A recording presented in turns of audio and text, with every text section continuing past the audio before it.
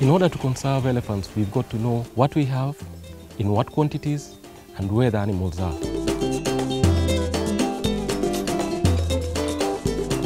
We do know that we need hard data, reliable data. You cannot argue your case if you do not have better science.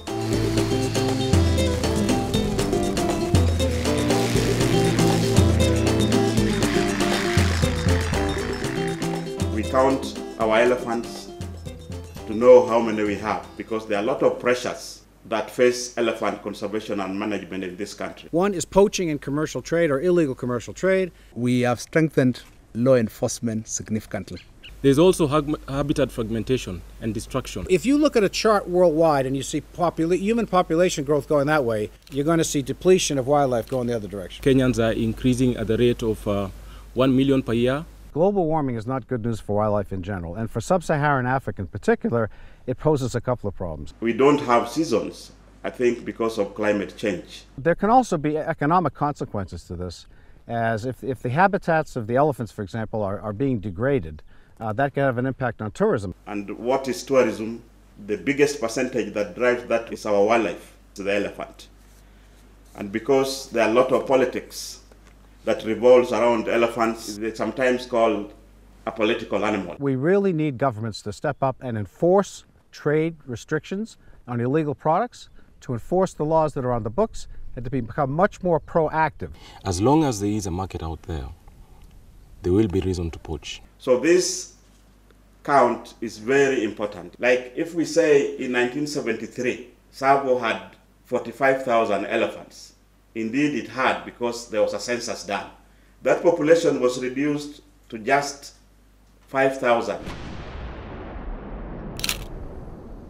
When you say, I want to sell ivory or you don't want to sell ivory, you should be talking from the point of science. You should be knowing the impact of killing elephants have on your population. We're working very hard with our partners around the world, very much here in Kenya as well, to try and stabilize the situation as best we can, do specific research and get into management. And that is the bottom line why we are having this census.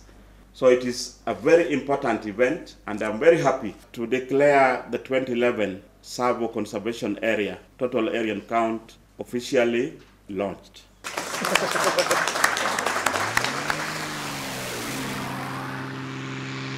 A typical count would involve aircrafts, and an aircraft would go up with 4 people. The pilot, the front seat observer seated next to him, and 2 rear seat observers. And the poor crew referred to the airplane as the torture chamber. It is hot, it is long hours, it is turbulent, and people get sick. So we've got reserve to be on standby. There will be teamwork between those who go in the air and the people who remain on the ground, because at the end of the day, once the animals have been counted, there are people who will be on the ground to collate all that information and to feed it into their computers and crunch the numbers.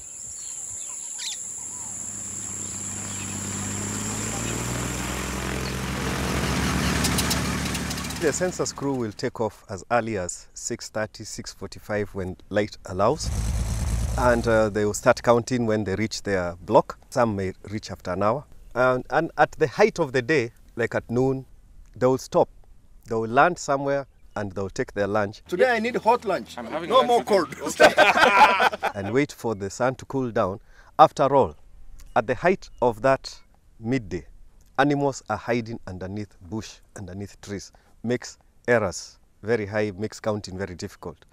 But somewhere around 3 o'clock, 4 o'clock, the animals have started moving again to graze and to go to the water holes.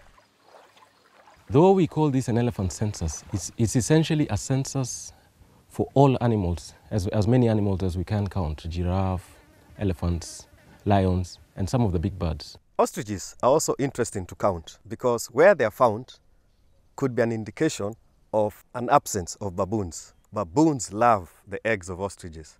So if you find ostriches comfortable in an area, it means that area is free of baboons. Once this information is collected, it will enhance the conservation and management of elephants in Tsavo. At least for the last 20 years, we've seen the elephants recover. And the last census we did, I said we had 11,000. Since 1989, the big poaching was basically arrested.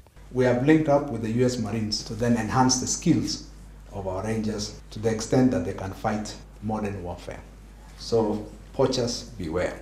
Corruption was brought in check through the sacking of corrupt officials. The other thing also we are doing is to address the issue of human-wildlife conflict. We are going to be increasing our fences countrywide. We are also going to have an investment conference for the people of this area. We want then to marry conservation and enterprise so that the people, instead of leasing their ranches for livestock, they could run conservancies. This census is of great national significance because Tsavo is the home of Kenya's largest elephant population. The ecosystem itself is huge. As you know, in the past, this ecosystem has supported 30,000 elephants. By the end of this week, we will have accounted for 1/3 of Kenya's elephant population. So thank you, IFAW. Congratulations to those guys on the ground, the GIS team, who must have been working incredibly hard to put all this stuff together, do the tables and get it all out in time for the director to announce it. This year, 2011, the figure is 12,572.